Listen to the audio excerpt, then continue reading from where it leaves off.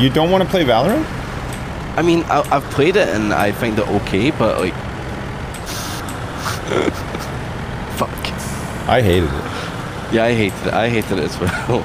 I just thought it was dog shit. I feel like it's a game for people who don't even really like games. You know, I feel like it's a game for people who don't like to have fun, and the only fun they can have is better numbers than everybody else. That's it. You know, it's like a stripped down. It's like a stripped down vehicle for misery. I mean, maybe that's a bit harsh. I don't know.